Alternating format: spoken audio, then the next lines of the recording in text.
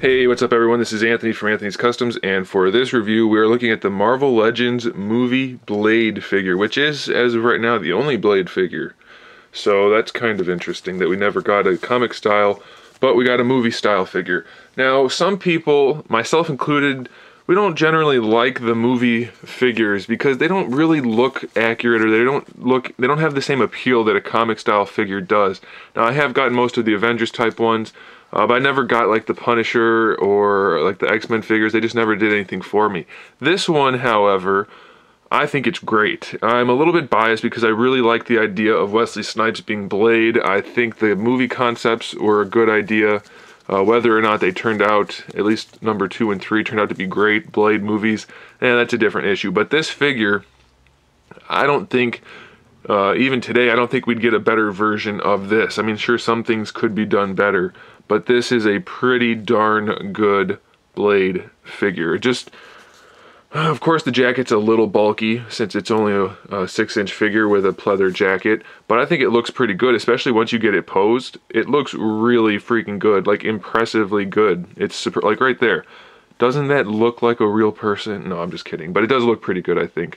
And I think one of the best parts about this guy, not counting the accessories or the fact that they did a almost completely, maybe completely unique sculpt on him, is the head sculpt. Now, right now I have the glasses still held on with the rubber band just so I don't lose them. They will stay on without it, but you just have to be really careful. Now, the thing that I really like about this figure is that rubber band. Oh, good. I thought it was stuck to his head. That likeness is really good. Young Wesley Snipes, not young, but younger, when he made these movies, this looks pretty darn accurate, as in really accurate. I don't care who you are or what you say, this is a much better likeness than the Hot Toys Blade figure. The face on this figure looks infinitely closer to Wesley Snipes than the Hot Toys one, so that is saying something. It's not really saying that much, because I think the Hot Toys one is horrible, but this looks just like Wesley Snipes. So if for no other reason, this is worth picking up if you liked Wesley Snipes as Blade. Then you add the hair sculpt, which looks good, and the tattoos they put on his neck, which look really good.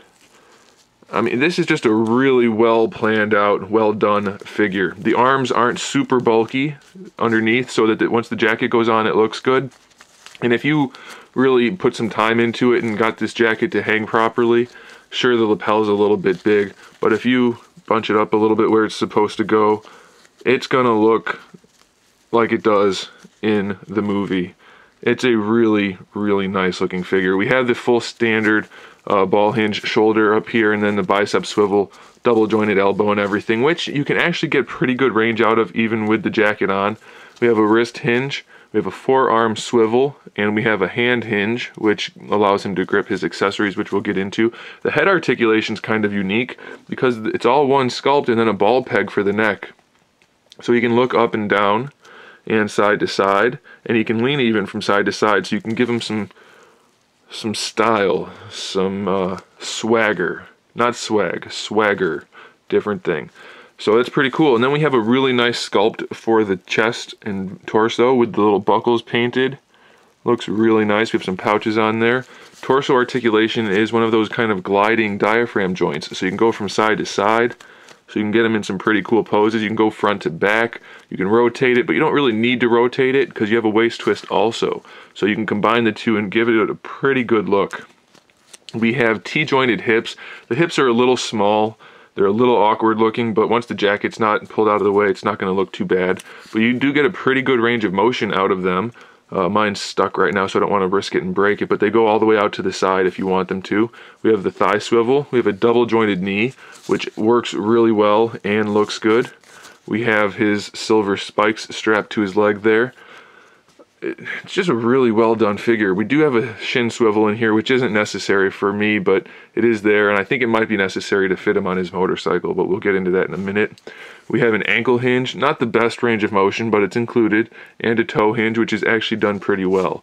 The boots are sculpted. Everything is just really well done, especially, I mean, it could be better, but considering that this was probably a $10 to $12 figure when it came out, really impressive. They even have a slot for the sword in the back and a clip inside. that's on his back to hold the sword, and it's sculpted all the way around. So you can slide his sword in just like he does in the movies, and it looks really, really good. Really accurate. Looks awesome. I forgot how much I liked this figure. I just got it out because someone asked me to review it, and I'm really glad they did because this thing is great. I love it. The glasses don't have any sculpt really going on, but they are sufficient. I'm never going to get that back on his head to hold it properly, but oh well. So he does come with the sword, as you saw. Mine's a little warped, but it's got a nice sculpt. The pleather's starting to flake. That's okay, that'll happen. It'll be alright though. So the sword is painted. Not a huge amount of detail, but it does have a unique sculpt to it, so that's cool. He comes with his glaive. It's a little bulky, but it's still a nice accessory to have. Nowadays, I imagine they could make that joint a little bit thinner, but still pretty cool piece. Kind of iconic. He's got his super awesome pistol. And then the slide can come down, or the magazine can come down. It doesn't come out, but it does come down. I'm not sure why they went with that design, but it's still a unique feature, so that's cool. A little bit of dry brushing on there. And then he comes with his motorcycle. If that wasn't enough, you get a motorcycle with it. I'm not sure if he ever had this in the comics or not. I don't think... Oh yeah, he used it in the movie. Didn't he? He used it in the second movie. I know in the beginning he had a motorcycle. I don't remember. Either way, he comes with a motorcycle, which has a decent amount of detail to it. We have rivets all over it and paint job and nice sculpt going on. You can actually turn the handlebars. Decent paintwork.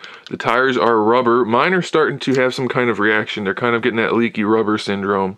But still, that's pretty cool. I think they did a really good job with this. And he can kind of fit on it too. You just have to spend a little bit of time to make it work properly. But he can fit on the bike. And I'm just going to do a real quick pose. That's horrible, I know. But you can even tilt his head up, put his hands on it, and put his feet on these pegs back here. And you can see he will fit on the bike practically. I'm not going to do it because I don't want to set those wheels on my backdrop and get whatever kind of oil that is. It's a little small maybe, but he can fit on it. It can be usable if you wanted to pose him on his bike. It can be done. So it's just one heck of a figure for the price point. I don't think you can beat it. So I'm going to go ahead and put him in some poses so you guys can see him in action here at the end, but that pretty much covers it. I definitely recommend this figure 100%. It's a really, really great figure. Thanks for watching, guys. Make sure you subscribe to the channel so you can see my upcoming figure reviews, custom figures, and other good stuff. And in the meantime, keep collecting.